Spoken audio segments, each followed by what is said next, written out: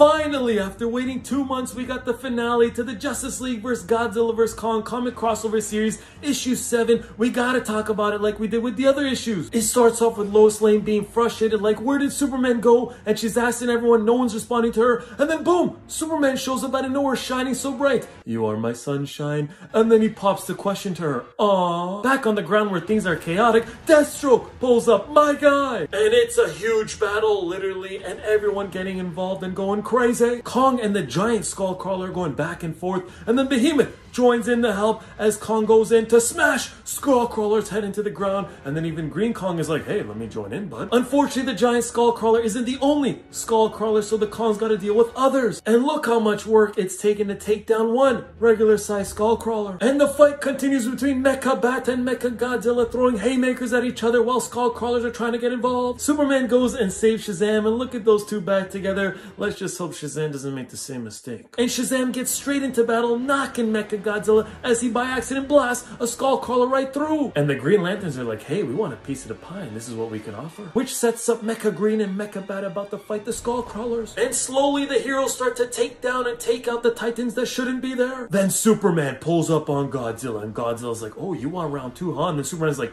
nah, man, I'm just trying to get you back to where you came from, but I'll definitely get one shot in.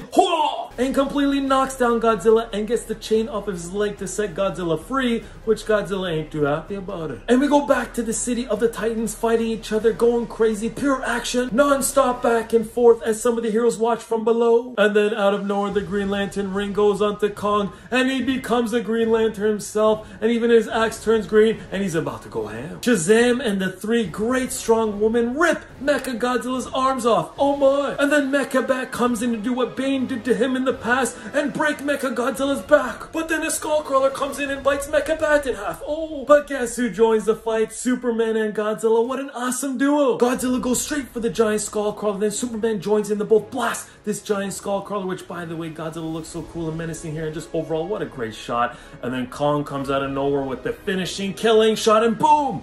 This Skullcrawler ain't so giant no more, huh? And look at these 3 together as Godzilla goes while both the giant Skullcrawler and Mechagodzilla lay on the ground defeated. And then Superman's like, okay, it's time for Godzilla and the rest of them to go back to where they came from. He's able to find the Dreamstone, which was on Godzilla's foot, and everyone's like, huh? Godzilla and Kong roaring as they vanish. They are able to capture Lex, and it's all over. Clark Kent and Lois Lane go on a picnic. Oh, so nice. And that's how the comic ends. Wow, what an issue 7, what a finale, and this overall comic crossover series was great.